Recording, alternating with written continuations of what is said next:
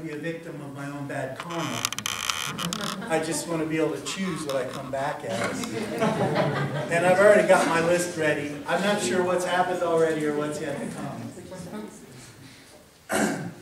If I were microscopic, I'd be a purple amoeba eating green germs.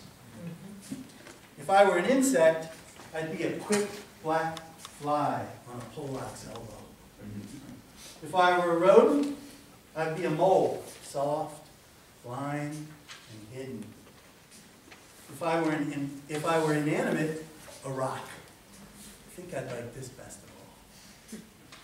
If I lived inside the ocean, an octopus I would be, quietly metaphysical in my ascetic liquid den. In the desert, I would be a cactus, full of holes that are full of birds. If I were a man, unfortunate, and yet, I'd be a poet. Too fat, too idle, and too secluded. In the future, I would be an angel. In the past, I'd be an ape. In the sky, a drifting wisp of fog. In space, a piece of comet tail.